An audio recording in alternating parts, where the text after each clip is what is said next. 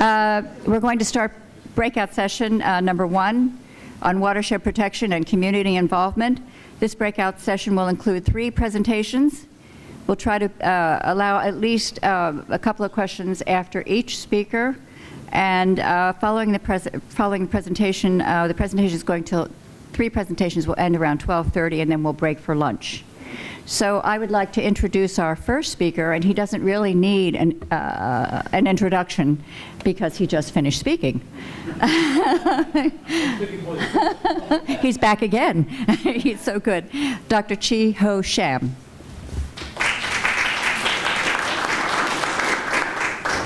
Well, thank you for having me again.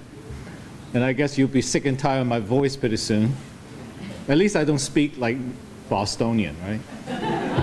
How are ya? All right, this particular talk, I want to really get into more on the technical issue. I think the first talk this morning was more about, what could be done from the water utility angle, but you actually can see is that even going through those 6 elements or the 6 process, you need partners. I think I cannot emphasize enough about the role of collaboration, of reaching out, being transparent. Those are really key issues that when you try to bring everyone together at the table. I work on source water protection across the country, so when I go to the Midwest, for example, in Iowa, we're dealing with agricultural issue, and you really need to communicate with the farmer. And now, of course, if you are really in that sector, it's the producer. We don't call them farmers. They are the producers. And then you're looking at the service provider, and you need to bring them into the flow of the conversation. And again, if they understand their action have some consequences, actually they are much more willing to modify their process. Now, maybe they will not say, I want to stop farming altogether, but they might modify their process to make sure that what they do is much more responsible to the environment. So for this project, I'm going to look at the value of watershed.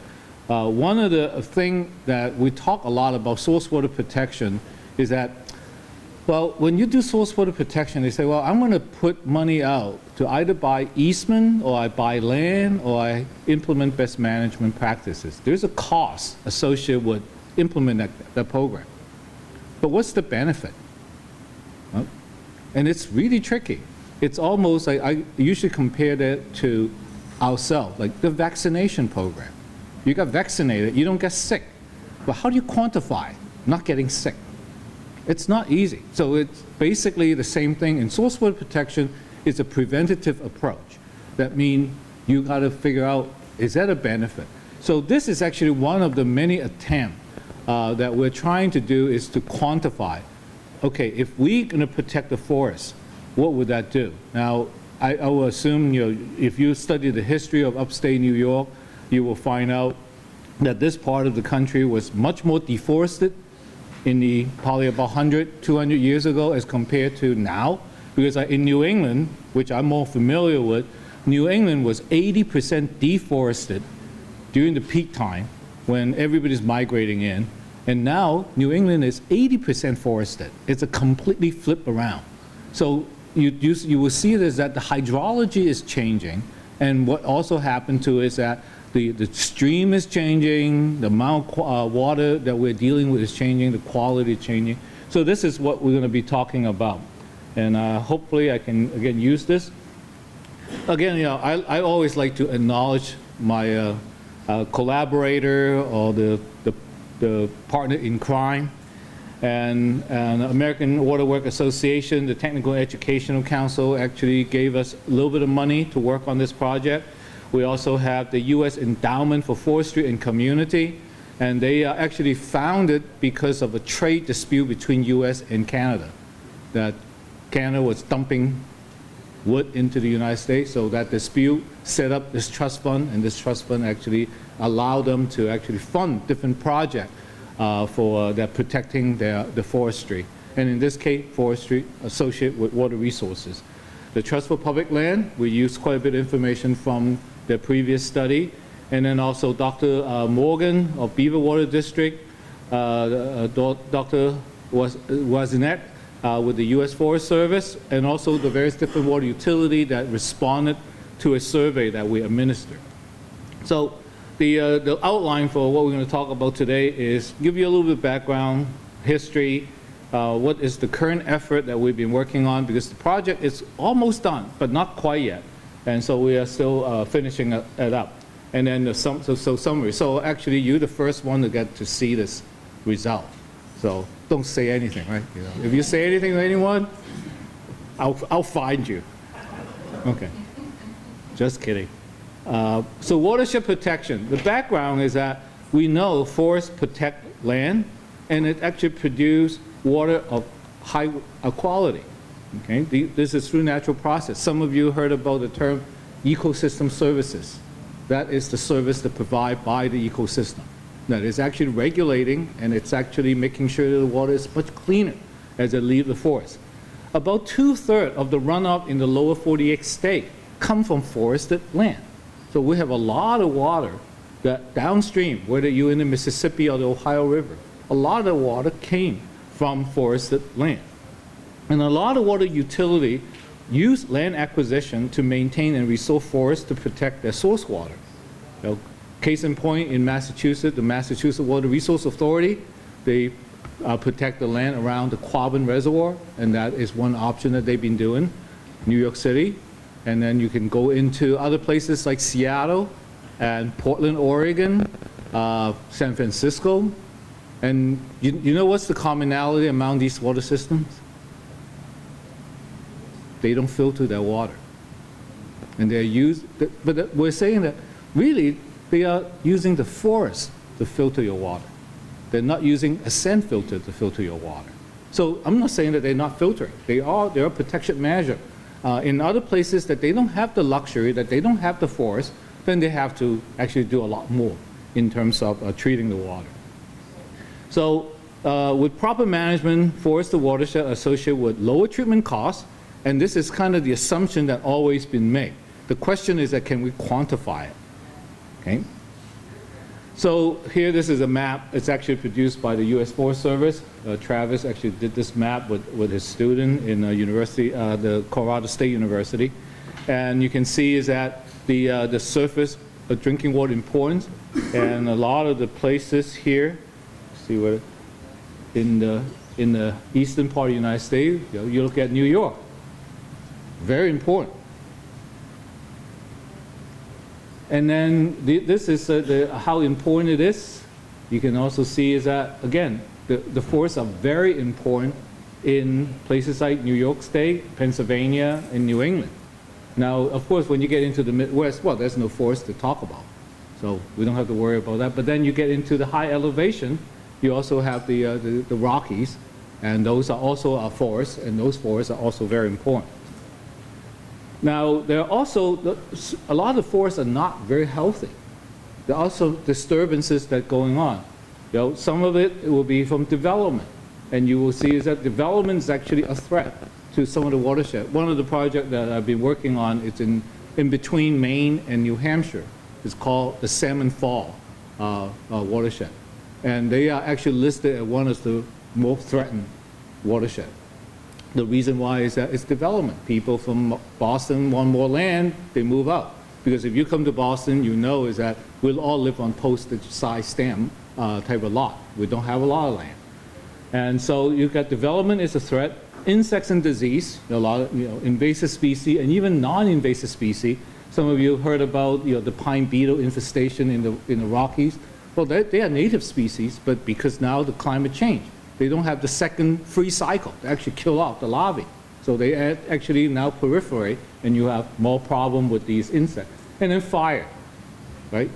If you see those spectacular forest fire, and actually on my computer, my screensaver is actually a forest fire because I worked on those projects. And forest fire have major impact on water utility. That when after the forest is burned, the water come off that land have completely different geochemistry, and high turbidity, a lot of nutrient, and what you start seeing is that major impact on the downstream water utility. So there's a lot of work that was done in the past. Again, I hope like these, Maureen will post these for you guys. I don't want you to just write notes feverishly. The Trust for Public Land, TPL, along with the American Water Works Association, had worked together and tried to quantify it. And at one point, they actually collected data from 27 water systems, and they measure the forest cover within the watershed. And by quantifying what they basically saying, and this quote had been used a lot, and some of my colleagues are not very happy that they want to really delete it. They say every 10% increase in forest cover, the treatment and chemical costs associated with the water utility downstream generally go down by 20%. Okay? Because you have more forest cover, the turbidity, the milkiness of the water, the clarity of the water will actually improve. So in that case, you do less treatment, and also associated with those, you have less organic coming in. Some of you might know is that if you have a lot of organic material like algae or leaves coming into your water system, if you zap it with chlorine, which is the most common disinfectant that we use, it generates something called disinfection byproduct. Trihalomethane and haloacetic acid. Those are carcinogens. So that's one thing that they worry about, because they have to measure how much of these byproduct is being generated if you're zapping it, because you need to zap it, because if it's surface water, they might have bacteria, they might have virus, they have bugs. That's one mechanism that you can kill them off or inactivate them. So they will see is that if you have a forest, you actually can reduce the treatment cost because turbidity of the water is lower. And so but the problem is that generally speaking, they don't have a huge sample size. Any statistician here, is like 27 cases, especially it's highly variable. And you can see the scatter of these plots. And so they end up like removing some of the outlier, and in general, they would say there is a relationship. And the relationship have an R square of about 0.5, okay? Then TPL say, well, that's really not good enough. I'm going to do more. So they actually get some funding from EPA, U.S. Forest Service, and the University of Massachusetts. They're together to work on this. This paper was never published. It was a white paper. It's available on their website. And what they have found is that the land cover characteristics are associated with source water quality. That's pretty obvious. You've got a nice reservoir, a nice forested cover watershed, you will generally have higher water quality. And you will see is that the total organic carbon, which is the organic that we're talking about, is associated with decreased percentage forest cover. The less forest you have, you see a higher increase in the organic. And then also increased treatment cost is associated with increased total organic carbon. And there's a weak relationship because there's a lot of variability in the data set.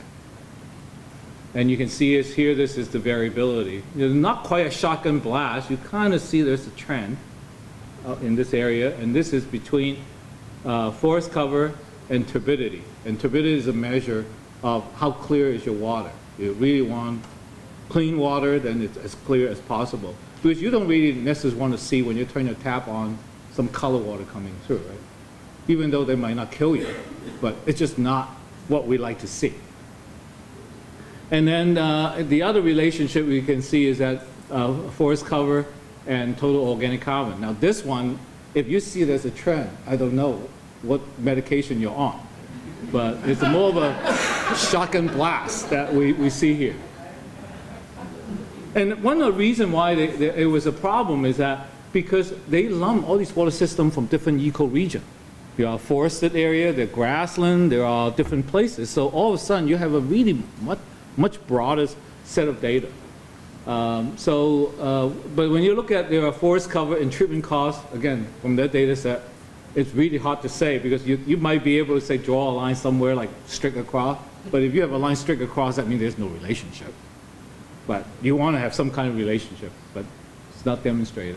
So they made a lot of remarks, and we actually take those to heart when we are putting this study together. I'm not going to go through all of it, but like I said, you can read through the slide later on. So they make a lot of observation about what they have done, the lessons learned. I always say is that I like well, I won't say I love failure, because failure actually teaches us a lot more of what's going on, the lessons learned. Things that you are successful, you're like, oh, I win this, I'm moving on. You don't have to worry about like what did go wrong. And here, there's a lot of stuff that have gone wrong, and so we want to learn like what they have get through this process. So, and then in 2014, there are also other work that was done. There was an article published by Todd Gardner and his colleague, and Todd is with the World Resources Institute, and they did a study. They looked at, again, your source water protection, whether there is a value associated with it. He's more of an economist, a finance person. And he says that there is really a relationship based on his meta-study, is that there's a 1:4 or 1:5 ratio of protection versus treatment. So $1 you put in for your protection, you get $4 or $5 worth of treatment saving. So there is a relationship that based on Todd's work. And then the other example is that this is more of a groundwater system in Rinson, Iowa. I mentioned earlier I do a lot of work in the Midwest also. The groundwater is full of nitrate. Okay? Most of you probably know that nitrate, we have actually federal standard, a maximum contaminant level, that you should not exceed 10 parts per million, because if you have too much nitrate, if that water is being used to feed infant or make formula for infant, the digestive system convert nitrate into nitrite, which then stop the blood carrying capacity of your hemoglobin. They turn blue, then they can die. That's the blue baby syndrome. And so that is a standard why they set. And so what they see is that in the groundwater they are using, nitrate is keep on going up. Now, where did that come from? Well, if you think about farming area, fertilizer, nitrogen fertilizer, and especially when corn price was really up. Remember those days when we have ethanol plants like popping up left and right. Well, the farmer wants 200 bushel per acre, and to get 200 bushel an acre, you need a lot of nitrogen fertilizer. And nitrogen fertilizer also burn your soil, and you have no organic left in the soil. So there's all these unintended consequences. So the nitrate go into the ground, and also at the same time, some of you also know about confined animal feeding operation.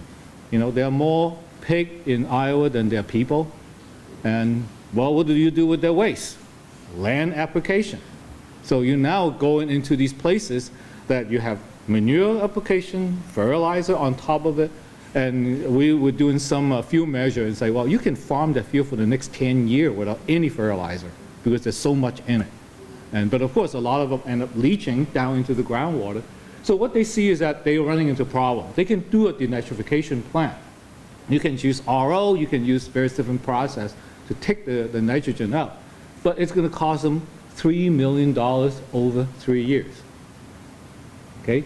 And then they decided, well, why don't we go buy that piece of land to contribute water? And they end up spending about $3 million over 30 years, because we annualize it over this period. That the land purchase come to about $0.025 million over 30 years. So in that case, if you do the ratio, is that if you have $1 of prevention, you now achieve about $120 of saving. So there are ways you can quantify it, but in the forest environment, it was a little tougher. So back in 2012, Travis approached American Water Works Association and said, well, we'd like to sort of redo the study to try to quantify how forest is related to water quality and how water quality is related to treatment costs. So this is kind of how it got started. I'm not going to bore you with the detail, but basically what ended up happening is that that project was jointly funded by the American Water Works Association and also the U.S. Endowment of Forestry and Community. And instead of just shotgun blast using every single thing under the sun, we actually targeted 2 ecoregions. One in the eastern forest and one is in the western forest. So we want forests. We don't really necessarily need to look at grassland and sort of the swampy area down in the southern portion of the United States. So that's, and then we put together a survey. We actually have a long version of the survey, then we find out that people are too busy, they won't have time to fill this out. So we actually shortened this survey, and then we run it twice. And we end up, the first run with the long survey, we got 14. And the second run, we have 16. And then also we have some system have multiple sources. So the purpose, again, for our study is to quantify the relationship among watershed health as indicated by forest cover. The more forest cover, the healthier it is. And that relationship with water quality as depicted by water quality data, the water quality intake, and the water treatment cost is presented by the water treatment expenditure linked to turbidity, total organic carbon, and total suspended solid. So we use GIS, we go and look at data, and U.S. Forest Service actually have this data set called From Forest to Faucet. And it's publicly available. You can talk to them, and if you have a local U.S. Forest Service agent, they can retrieve the data. It's based on kind of a larger scale watershed. So if the watershed is within that, you can have the large scale watershed. If you want to get zoom into one particular smaller watershed, you will still probably have to process some of the data to get that information specific for your smallest watershed. But here, this is the result. Now, these are the forest cover, and this is the turbidity. And you will find is that you can have this, you still have the scatter, but generally you will see a line. So the more forest cover, the lower is the turbidity. Okay? Again, turbidity is the measure of the water quality, how murky, how milk-like it is like. And then also the second one is the turbidity versus the cost. How higher is the turbidity, the higher is the cost for the treatment. This is all basically the chemical cost at this point. So the preliminary result, this is the one that I say, I want to find you if you release this information. Just being silly. So a 1% decrease in forest cover, if it's loose to development, it will cause a 3.8% increase in turbidity, okay, based on our data set. And then a 1% increase in turbidity will lead to a 0.3 to 0.4% increase in treatment costs. So the direction is that you take forest out, turbidity go up, treatment costs go up. Okay, so that you can see the relationship. And I would try to simplify it to just sort of let you know, like, what does that really mean? So for the system that involved in our study, let's just say there's an average plant that produces 19.3 million gallons per day and has a chemical cost of about $105 per million gallon of water. That's like the alum that you have to buy or the polymer that you have to buy to coagulate the material so you can filter it out. Okay? That's what we are looking at. That's the chemical that we're talking about. Mostly it's alum, polymer, that's the front part of the water treatment in the filtration plant. Because what you want to do is to grow those particles into bigger pieces so when they go to your sand filter, it can be filtered out. And that's what we are dealing with in this case. So an extra kilometer, because we have the scientists, of the forest cover will provide annual saving of the cost between $13,000 to $17,000, and which is basically, if you put it back into sort of square mile, because we can say 1 square kilometer is 0.386 square mile. For that, if we have a change of the watershed by 1 square mile, you will save about $34,000 to $44,000. So that's basically what we are seeing. That's the annual cost. To simplify it for the water operator, because if we start throwing all the mathematical equations, they're going to glaze over. And so what is suggested is that it's very true that the Trust for Public Land say an increase in forest cover will lead to a decrease in water treatment costs. And that's really, in a sense, what we all kind of concluded. And actually another workshop that we did for the Water Research Foundation, we participated in it. And we always say, probably it's going to be very hard for us to precisely quantify what that relationship is across the U.S. because the watershed is going to be different. The ecoregion will be different. But what we know is that that relationship, the relationship between increasing forest cover, decreasing treatment costs will hold. So at least we know what the direction is. Sometimes all we really can say is that whether the direction is in the right right direction. So that's what we was seeing, is that this is the observation. And also, we noted that in the TPL study and all the ongoing study that we are doing, that collecting a comprehensive data to quantify the relationship among forest cover, water quality, and water treatment costs is not trivial. It actually takes a lot of time, and we have discovered that, and because it takes time for the water operator. The problem is that if you think about, we have forest cover, we actually defaulted that to using the U.S. Forest Service to do that work. And then the water quality, well, you've got a water quality manager to deal with that part. But when in treatment, the water quality manager doesn't deal with treatment. So they have to go to the operator and actually find out what they are using in terms of their treatment costs. So you got to get multiple people all in at the same time to figure it out. But what we will actually conclude is that under the right circumstances, source water protection effort as a preventative and sustainable approach, use saving in treatment. And why do I say sustainable? Because if you have source water protection, you don't have to do treatment, you have very little energy input. And actually in California, we're sort of starting this discussion because they say, well, we don't have a lot of activity in California. Well, that's not really true. In Southern California, they might not have a lot of source water protection activity because if you go to LA get their water from somewhere else, like Colorado River or from the Owens Valley, that's where they get their water. But if you go to Northern California, then source water protection would make sense. So really, even at a state level, they should think about it as a more all-encompassing package, portfolio, that you got to look at different way of getting the water into the urban area. Because in a sense, really what you're thinking about from the American Water Work Association side is that urban water. People that need that water. And also what you will find is that that's really only part of the equation.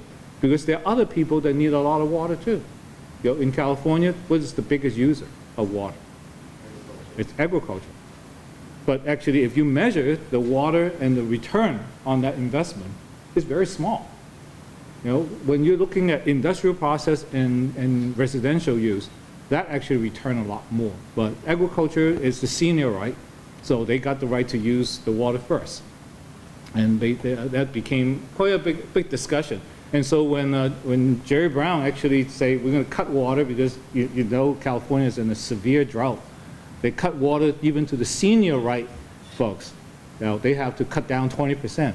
There's a lot of big discussion. It's very heated because it's first come first serve. I always tell my students when they watch the movie Chinatown, it's not about the dysfunctional family. It's all about water right issue. So that's basically what I have. So you got a quick preview, and that's really sort of a lot of the effort that we're trying to do is to quantify, if you do source water protection, what kind of saving can you achieve? But again, it's not that simple. I'm trained through SUNY Buffalo in the geography program. We know is that different watersheds are different. The Hudson River watershed is going to be different from the Mohawk, and they're all a little different. And so how do you go about identify those commonality and identify what might be an effective way and cost effective? Because you don't want to, obviously we can clean everything up if we have infinite amount of resources, but we don't.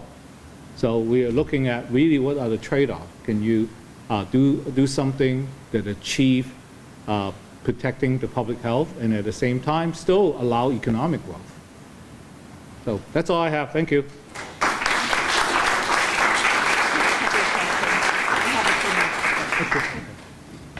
Okay, we have a few minutes for questions. So, Mary? I was wondering how climate change has been factored into the whole conversation, because I agree with what you said, but climate change is challenged even harder.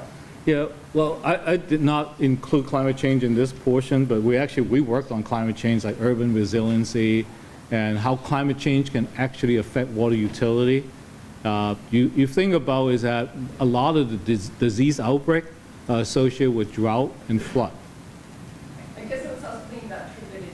Turbidity? No, turbidity is an indicator. I mean, the whole reason why filtration avoidance will be granted have to relate it to turbidity. If your turbidity start going up, you actually can lose your filtration avoidance, because the turbidity is really about sediment, and you got viruses that can hide behind the sediment. So when they go into a treatment system, it might not be very effective in actually inactivating them. So yeah, there is a relationship, and we got also other challenge. Like for example, the cyanobacteria, the cyanotoxin, and that's also related to the water quality issue, because in those cases, a lot of it's tied back to the nutrient input. So if you're looking at Lake Erie, which of course Buffalo also draw their water from, nutrient it's a problem, because that's what caused the cyanobacteria to grow very peripherally. And what other treatment? Well, there are ways. You can use ozonation. I mean, the best way is to not let them get through to your system, to get it off in the beginning. And so there's a lot of work from Ohio that is trying to work on getting less and less nutrient input coming into Lake Erie, because Lake Erie have a dead zone, similar to like the Gulf of Mexico. I think we have, if they're very brief questions, one or two more questions. Back here, please. Yeah, I'm not sure if this was something that you did in your study, but maybe just getting your opinion. As you're thinking about, adding forested areas to these source water regions, do you have a sense of whether or not it would be better to do that in contiguous forests, or what about, thinking of patches in northern areas? Well, the connectivity is a huge issue. Right. And what we see is that, I think if you look at forests, closer to the receiving water, the better it is. So there's a lot of literature on the buffer forest. And because if you have development up in maybe higher up in the watershed, if they run down and it can intercept by the buffer, there is a benefit to it. But how big is that buffer is still questionable. We have to sort of do more work on that. And then also prevent development on steep slope. The steep slope, we all know, is that cause more problem. Unfortunately, we have to wrap it up now. Maybe you'll have an opportunity later to do some follow-up questions. Yeah, I'll stay around, so feel free to stop by. Thank you very much. Great presentation. To keep it moving, I'd like to introduce Dr. Chuck Steed. Serves as an adjunct professor of environmental studies at Ramapo College. He's the director of the Ramapo Saltbox Environmental Research Center, program assistant for the town of Ramapo. Chuck has been working on the Ford Motor Company remediation and restoration project at the Ramapo well field since the 1990s, and will be focusing on the status and risks involvement in cleaning up this hazardous contamination. So welcome, Chuck. Thank you.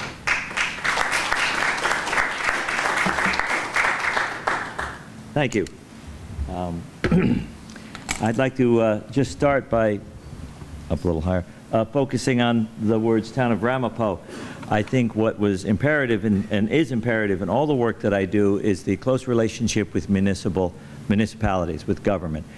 It's one of the things that can be some of the thorniest problems that we have when we're trying to do water preservation and work in dealing with our watersheds, but it's absolutely necessary. And in my particular case, working with the town of Ramapo, I have had tremendous success in a nice collaboration and effort between the town, the participants who are concerned about the watershed as a result of the Ford dumping, the Ford paint sludge dumping in the watershed, and the various organizations that Ford would have to enlist to participate with this. So in other words, we have weekly meetings up at a site where we're doing remediation, and the town has charged me to be involved with oversight. This is relatively new. Ford doesn't go around doing remediation and asking citizens to be involved with oversight, but we have it. And that's because in our town administration, Christopher St. Lawrence, the town supervisor there, negotiated for that. And so there's been a very, it's a long time in coming, but it's been a very good and a very productive relationship. Is it the little arrow here that I hit? And I go like that and there. And then the other thing is there, okay. So this is, welcome to the town of Ramapo. Actually, this is the Ramapo Watershed, or the heart of the sole source aquifer in the Ramapo Watershed. Between 1955 and 1980, when Ford Motor Company in Mahwah, New Jersey, which is right next door to here, ran their operations, they deposited what has been estimated to be over 300,000 tons of lead paint in this region. Now, it's not just here, it's in a number of areas, adjacent watersheds and up in Ringwood, and that's where the heart of it is. There's more paint up in Ringwood than anywhere, but there's plenty of paint here. So let me just introduce you to this location. Torn Mountain is there, exit 15A off the thruway is right there. So if you ever pull off exit 15A on the thruways, you're coming down the ramp, you're looking up Torn Valley, because this is the Ramapo Pass, that's Ramapo Valley. This is Torn Valley. And when you look up Torn Valley, you see this little area up here. Looks sort of like Teletubby Land, if some of you remember what that looks like. And that's a landfill, Superfund cap of the Ramapo landfill. So we have that up there in Torn Valley.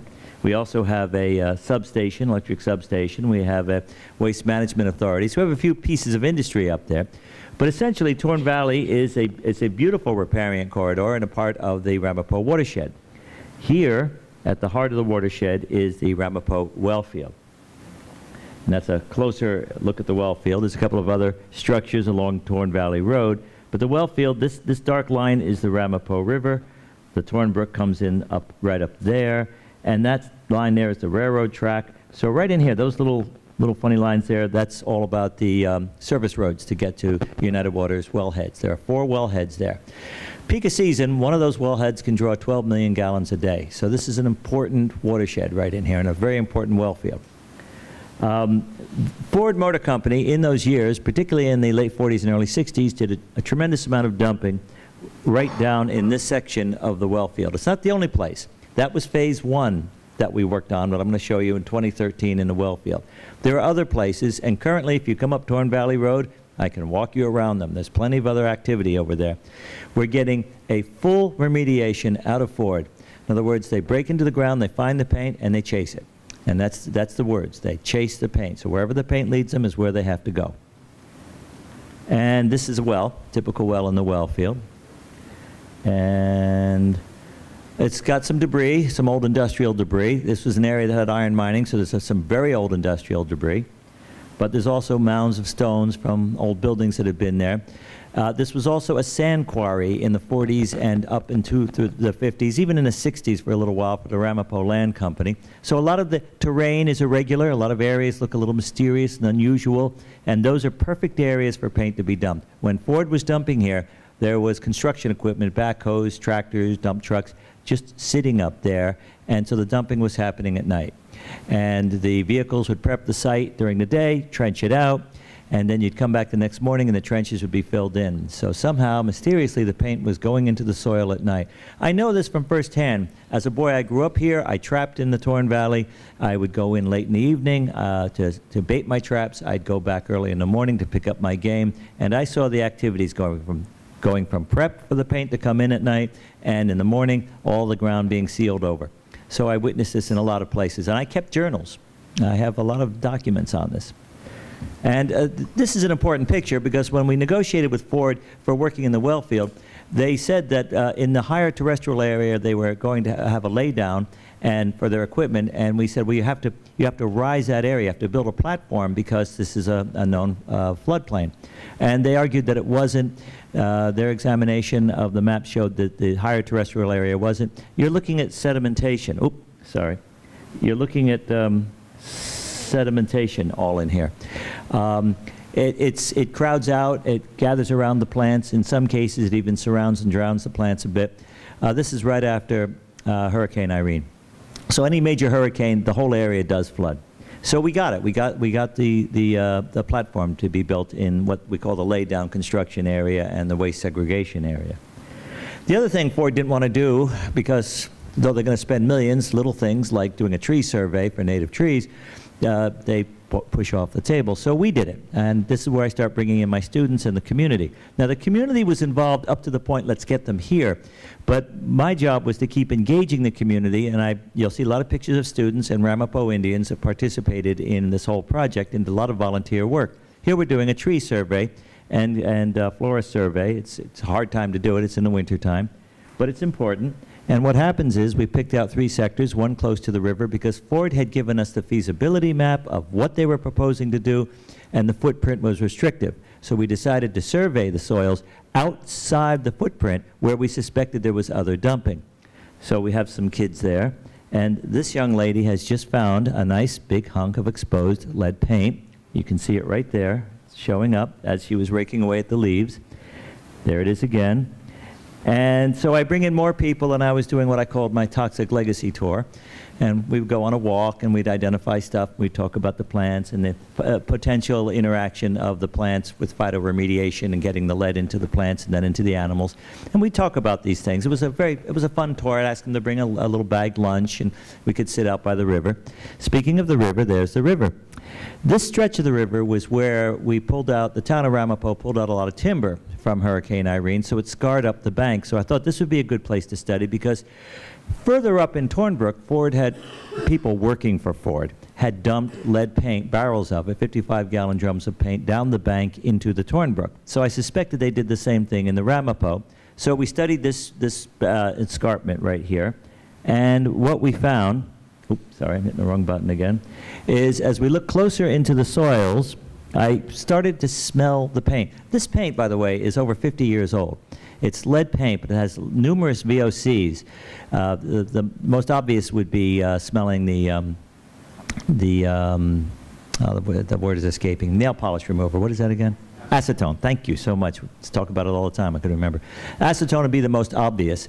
If you step on a piece of Ford paint and just chip it a little bit, the acetone is fresh. It's amazing. DuPont established the compounds, put together the agreement. They had a plasticizer called diethyl hexyphthalate, which actually makes the paint so resilient that it never completely solidifies. And as a result, those solvents are still in there. You break open a piece of, oh, by the way, I have a little display right around the corner. And there's some pictures, and there's 2 chunks of Ford paint encased in little boxes so you can look at them. If you took one of them now and snapped it, you'd smell the acetone. So the solvents don't really escape the material. My kids were raking the bank, and they could smell it. So I put masks on them, and sure enough, there it was on the bank. And again, we found it dripping down through the soil where it had been poured. And we decided to put up a siltation fence because the bank was rather loose. And it wasn't easy. It's a steep, rocky bank, and as we were doing it, I'm looking back over my shoulder, and there in the river, I'm plucking out chunks of Ford paint that were still in the river. We told Ford about it and had a very interesting conversation. It was took about 3 days of talk, and we got a geotech surface that was staked down so it would retain the bank. So they came in and they built their lay-down area and their waste segregation area. That's the area that we wanted built up. And they started working down at the other end, well 97. And what they found, see how close this is to the river, by the way. And what they found while they were working on this area is that the soils would cave in because it was so moist. There was so much water in the soil that they had to create the cells back off the soils, embank them with wood, and carefully work. They had to do this all by hand because they're around infrastructure. You see the pipes down in there. It's a well field. So they couldn't use the machines here. And the soils kept draining back down into the trench. Look at the color that's in the trench. That's paint. Now, whether that's all paint or not, that's mixed with soil, it's something that has to be analyzed. Well, it was analyzed then, because the paint is running out of here and then mixing in with the water and spreading out. That's paint. Those are the electric lines for the pump house. According to United Water, when they laid the lines, there was no paint there. Remember what I said about stepping on a piece and smelling it? Well, if you dig it up in moisture, you're going to really smell it. Those lines are laid directly in paint. And that's paint. It ran about 1,000 yards in one trough. It was about 6 to 8 feet wide, and it went down about 6 feet. But it migrated. They had to dig down lower until they came to soil that did not register any indicators for lead. It was breaking down. Over 40 or 50 years, it was slowly breaking down, and as it did, it was starting to enter into the groundwater. So, of course, they had to have groundwater treatment, and they did a lot of them. They had 2 of these big structures for doing the water treatment, and they were treating over roughly over 1,000 gallons within a given morning session of about 2 hours, and that's just the water that would fall back into the pit. So there was a lot of water there that they had to cope with. Once it was treated, once it passed the test, it could be outfalled into the Ramapo River, which is what they were doing. Though they saved some for just spraying down on dry days because you don't want the stuff to pick up with dust. And speaking of dust, they had monitors all over the place. They had to stake down at the end of the day their material. This gets to the other end of it and brings us back to community. I requested, the Ramapo Indians had asked me for this, and I requested it of Ford, that when they leave the area, which, by the way, produced 42,000 tons of toxic waste in the well field and cost Ford $15 million to remove. Now, when they did finally complete this, the restoration plan was forested with native trees. We requested a medicine garden. I don't know if you followed anything about Ford and Ringwood and the Ramapo Indians, but they're not keen on Indians. So the talk of a medicine garden upset them. And we said, no, we need a medicine garden. It's about healing, and we want it built directly on top of the area that had the greatest concentration of toxins. And it took about 3 months, but we got it. And they were good about it eventually, and they put in the posts. There you can see the trees, they're collared, and that's the reforestation, and out in the middle of it, I don't know, out there are the posts. And it's a deer fence, heavy gauge deer fence. I'm proudly at the gate of the deer fence. And then what we did is we re-engaged with the community and had some school kids come, because the Ramapos were looking to have sweetgrass and sage be the main product of the medicine garden, as well as other medicinal plants. So we built some raised gardens. Sweetgrass was once native to the area. When you reintroduce sweetgrass, the Mohawks gave us the guidance on this up at the Akwesasne Reservation. You introduce each garden plot with a spiral, and you start planting from the inside of the spiral out. So this is how we set up the plots. And then we had a day, a year ago last June, a dedication day for the garden, in which the Mohawks came down and the Ramapos came down as well. Well, they're there already. And a number of community members were there. And it was a very ceremonial thing, but it was the beginning of planting the plants. And we had speakers. That's the chief of the Ramapo tribe. There's another chief. Those are the Mohawk medicine women that came down. That's myself and my wife. That day we asked people to plant a plug for an elder who had passed, and we're planting one for my mother-in-law. And we didn't get them all planted, because ultimately we planted 1,000 plugs. So it carried on for a number of days. And we did some experimental plots. I don't have time to tell you about them, but it's an ongoing experiment. We're working with Daniela Shebitz from Kane College in New Jersey on some experimental plots with sweetgrass. And those plots over there are intentionally planted with clover as a nitrogen fix. And for a long time it looked like they were buried alive. But sure enough, at the very end of the season, the sweetgrass emerges. It's good. It's very pale green to golden, and it's doing very well. Here we are moving some plants around. We used rain barrels for watering the system, so it was self-perpetuating. That's a kiosk for people who come by, or information board for people who come by to learn about it. That's our sage. That's our sweetgrass there. And that's the sweetgrass here. So what we do is we braid it. It's for ceremonial use. I would sell it to you, but you don't sell religious objects. So I cannot sell it to you. There are two sitting out on the chunks of paint sludge.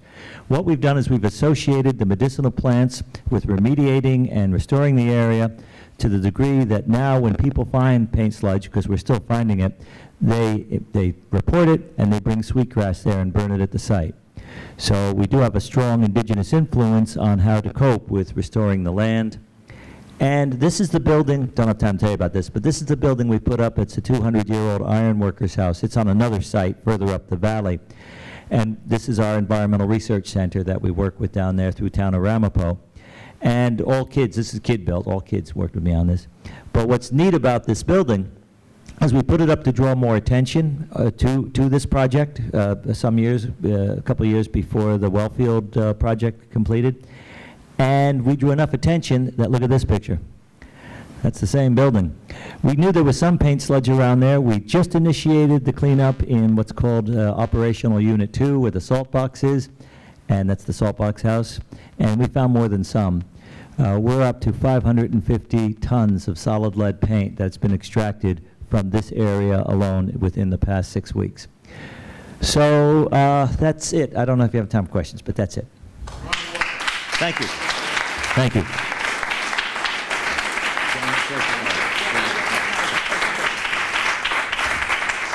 Thank you very much. We have time for a couple of questions. What a presentation. It's amazing to see the remediation that took place there and the restoration. It's incredible to believe that we have done this. We haven't, but Ford has. It's just astonishing. So great project and great presentation. Thank you very much. Question in the back. Did Ford own the property? And the second question, the amount of time period that the dumping took place was 80 years? Did you all hear his question? Did Ford own it, and how long did it take? Ford actually owned very little of the property they dumped on. It was done illegally. It was private property, and even the owners themselves didn't know the extent of what was being done. And they dumped paint from literally the whole time they were in Mahwah, from 55 to 1980. And just a point of the paint and why it gets dumped, 10% of what sprays out of the jet it to the product that they're spraying it on. 90% of the slurry goes down to the floor, is washed down with that mysterious chemical acetone, and then stored to be dumped later. Another quick question? Anyone? Another question? I have a question about the remediation of groundwater. Was that actually successful? And was there a plume that was spreading that was contained? There was not a plume that was spreading. It did get beyond wherever the paint was found in the well field by about 4 feet. So that's not really a plume. It's just starting to get beyond it. The trick about this particular substance, not unlike asbestos when it ages, is as it breaks down, it can become more mobile. So the migration hadn't really expedited yet. That's why United Water finally joined us in this campaign to get Ford to do it, because they realized it's starting to pick up a little speed. Maybe there'll be a time when we won't be able to catch it anymore. Okay? Thanks a lot, again. guys. Thank you very much for coming.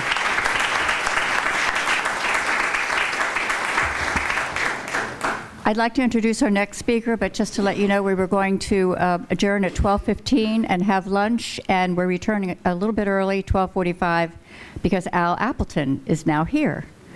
So I'd like to introduce our next speaker. Thank you. Annabelle Vinois is a master's candidate in environmental policy and sustainability management at the New School. She has a law degree. She comes from Belgium and now living in Woodstock.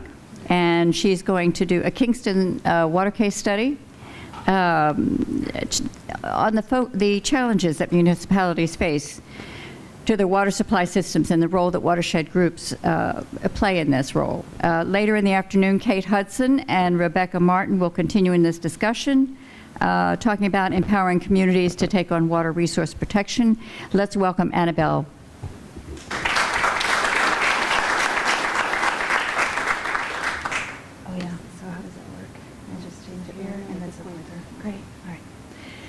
Good morning, everyone. I must start by saying that this is a great honor for me to be here and be able to share with such a learned audience a little bit more about what I learned about what I will refer to as the Niagara episode, about which I learned while doing some work with the Woodstock Land Conservancy. And so in a few words, the Niagara episode is the failed attempt by Niagara Bottling, a California-based water bottling company, to buy a large amount of the water supply of the city of Kingston in New York State. So I believe that some valuable lessons can be drawn from this Niagara episode for watershed collaboratives or anyone really thinking about watershed level management. Let me tell you how I arrived to this conclusion. So let me start with this picture here. And on September 16, 2014, a civil engineer came to a meeting of the Town of Ulster's Planning Board, and he represented the privately owned Niagara Bottling Company based in Ontario, California, and submitted an application to build a water bottling factory at the site known as Tech City. The plant would manufacture single-serve plastic bottles and fill them with spring and filtered water. included in the plans was a provisional will-serve letter from the Kingston Water Department. Niagara needed up to 1.75 million gallons of water a day, and that's what they wanted to know, if the Kingston Water Department could provide this. The department said yes, that they had sufficient capacity to provide 1 million of gallons of water a day within the first 6 months, and that after some infrastructure modifications, they would be able to meet the demand of 1.75 million of gallons a day. It should be noted here that the Kingston water, and so Kingston being, City of Kingston is here, but that the water actually comes from the Mink Hollow stream, and that it is diverted into the Cooper Lake Reservoir, which is located in the town of Woodstock. So I'm sure that you can see where this is going. And in addition to the plans with the Kingston Water Department, the proposal also called for a second bottling line that would be supplied with water purchased via contracts with multiple private spring owners in the area. And it's very significant to note that the only publicly identified deal was actually on the opposite side of the Hudson River in the town of Red Hook in Dutchess County. So in this session, I will give you a brief overview of the facts and complexities of the Niagara episode while looking at it through the lens of watershed collaboratives and watershed politics. And this afternoon, two speakers, Kate Hudson of Riverkeeper and Rebecca Martin of Kingston Citizens, some of the key players in the Niagara episode, will give us much more information about this complex case study, and in particular about the stunning role that citizens advocacy groups have played in daylighting the many problematic environmental, economic, regulatory, and political aspects of the Niagara proposal. And these efforts are probably linked to the decision on February 13, 2015, by the Niagara Board of Directors to drop their plans for Ulster County, although Niagara officials never said why they dropped their plans. So I was particularly interested in understanding how this proposal was able to get so far and garner significant early backing from various local, county, and state agencies, including potential major New York State economic development support. And this led me to wonder why and how the existing Watershed group was not able to prevent this extremely controversial deal. Did I do something wrong? Oh, no. Okay. So.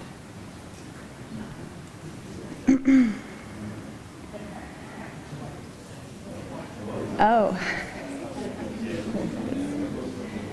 Sorry.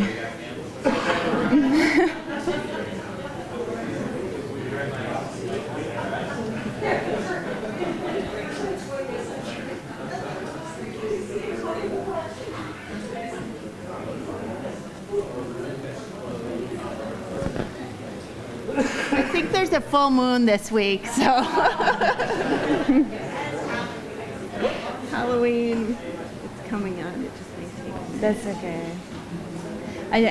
I can keep going, it's fine. Yeah, sure.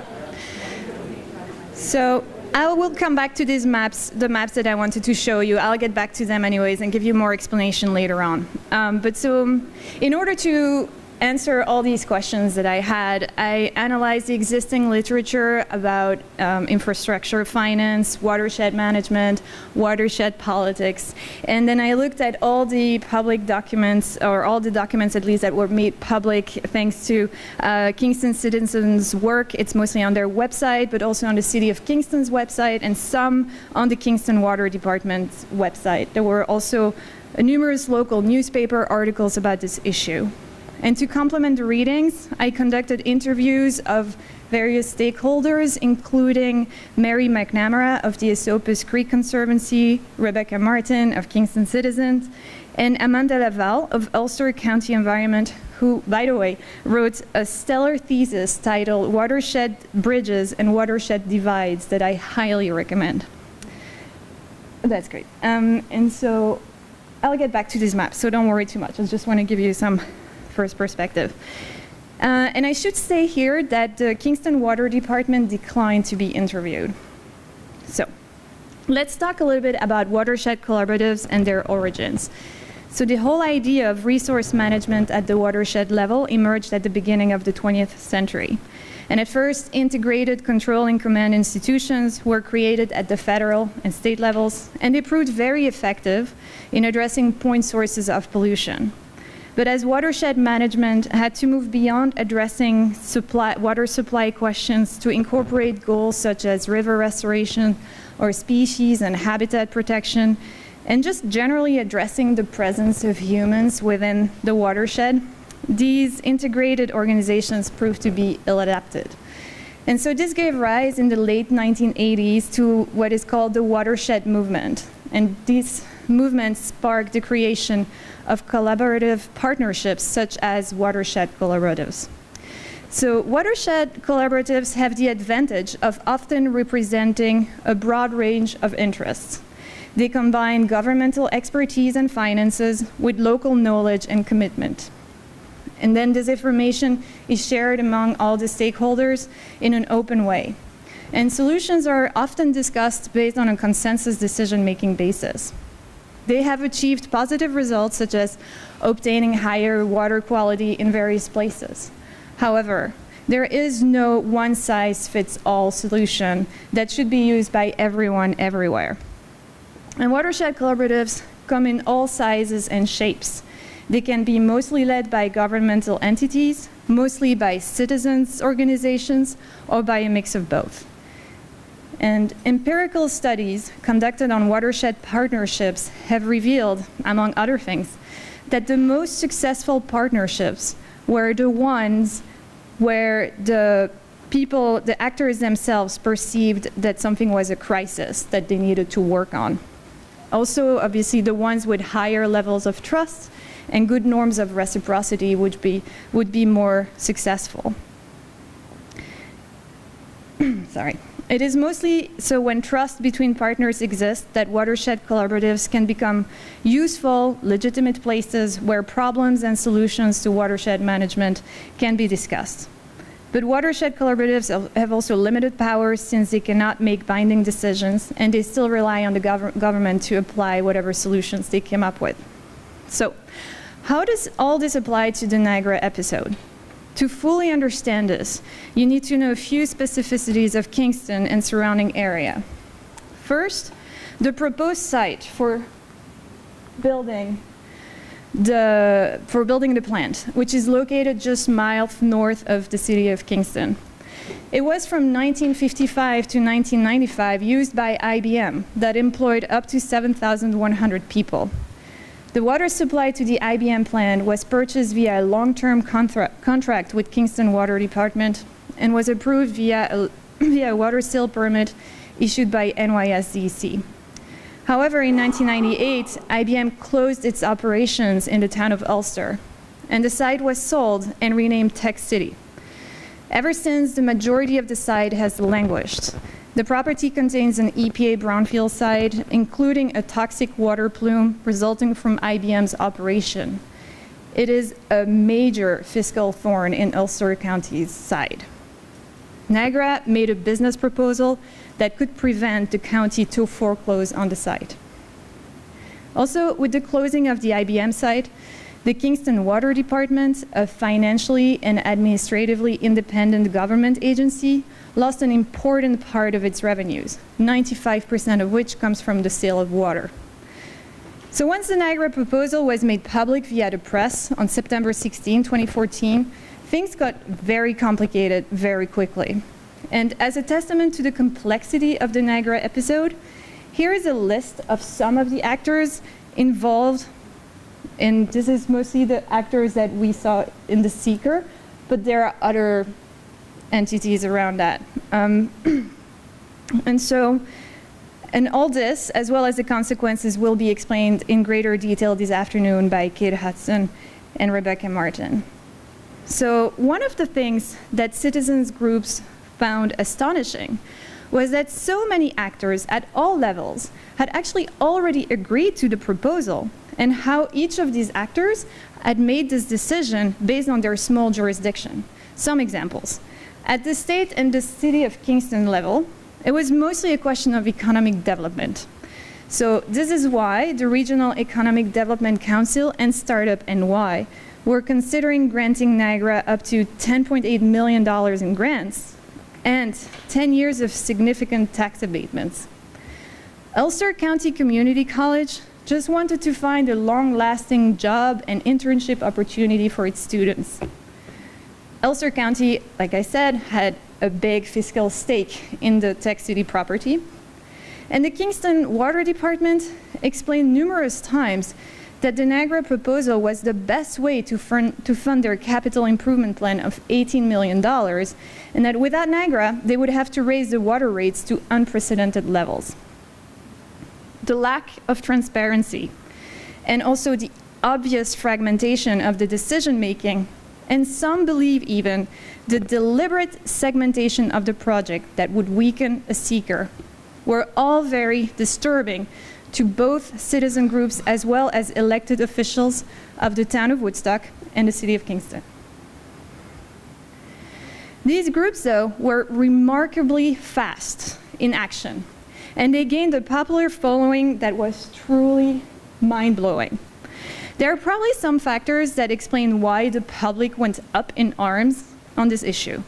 For example, I can think of the important media coverage of the California drought, the effortless visualization of tanker trucks literally sucking Cooper Lake dry, the well-known information about the pollution due to plastic bottles, the precedence of water privatization and the public opposition to that privatization from the US to Bolivia to India.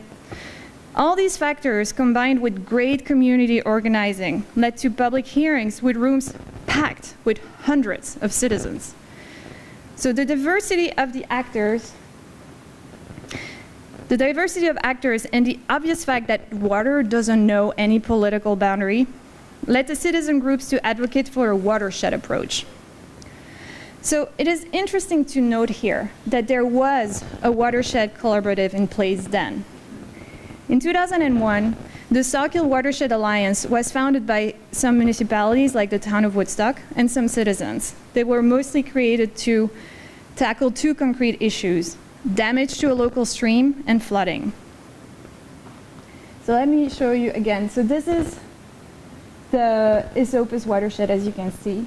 When Woodstock is here, Kingston, city of Kingston is there, Ulster is here.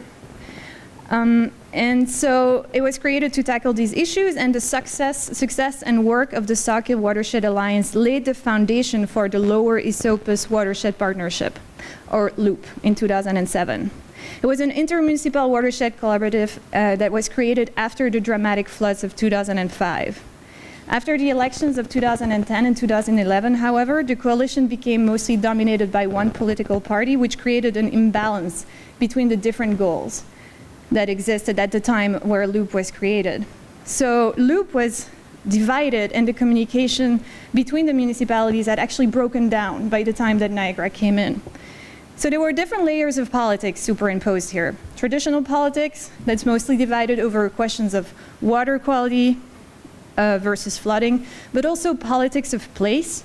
So for example, the lower Esopus communities were mostly located downstream, cared about flooding and water quality, but the lower Esopus communities located upstream cared mostly about flooding. And most importantly, they tried to solve the dramatic tension between environmental protection and economic development. So it should be noted that both the town of Ulster and the city of Kingston were part of LOOP, but the Kingston Water Department was not specifically represented. This is an important weakness of collaborative partnerships. While they are very dependent on who is part of them, they can't require an organization to be part of it. And this is particularly important when you consider, for example, the existing tensions between the town of Woodstock and the Kingston Water Department that existed before Niagara and that are still here today. So after a certain amount of time, LOOP did the opposite of what watershed collaboratives aim to do, namely creating a more direct democracy. And another issue that emerged during the Niagara episode is that watershed management involves clear boundaries definition. And that's a crucial process, but it's often tainted by the actors' own agendas, who actually take advantage of the nested nature of the watershed. So for example, the Kingston Watershed Department defines on its website that the watershed that feeds the city of Kingston is the Mink Hollow watershed of 8.6 square miles, which is true. But it's also true that the Mink Hollow is part of the Beaver Kill watershed and that Cooper Lake is actually part of the Sawkill watershed.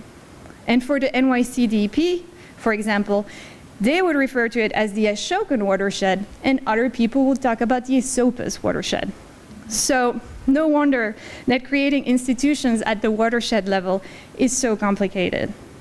This being said, the experience that the citizens organization had garnered in the past working through watershed collaboratives did help them to react really fast and effectively once the crisis emerged. Kingston citizens, for example, had done a lot of community organizing in the past. Riverkeeper had been active in the area, of course, and they were excellent legal and technical resource. Esopus Creek Conservancy had strong relationships with the town of Saugerties. Woodstock Land Conservancy had excellent communication with the town of Woodstock, with other conservation organizations, and with Ulster County. So this leads me to an important observation that lies in the fact that the existing watershed collaborative, Loop, but as well as the informal group that was an ad hoc response to the Niagara episode, were all created in times of crisis, and they were most successful when they coalesced around one threat. This confirms what has been found in literature about watershed collaboratives. Once Niagara left, it wasn't easy to keep a productive conversation going. Going from reactive to proactive is really tough. And so this being said, there are many positive and encouraging consequences about which you will hear more this afternoon. So in conclusion, the Niagara episode highlighted severe economic, political, and natural resource management issues. But it also showcased the strength of vigilant citizens groups who have experience in lobbying for local, state, and even federal entities in the face of a pressing threat. It is clear, though, that balancing the needs of all the actors in the watershed that provides water to the city of Kingston and its surrounding areas will be extremely challenging. And that post-Niagara, actually, there's not much goodwill left among some actors. Most importantly, many actors who would be essential participants in such a watershed coalition, like the Kingston Water Department, have made it clear that they have no interest of being part of this. So I don't know how an effective and balanced watershed coalition could be formed short of another water emergency, galvanizing the public and forcing change. Thank you.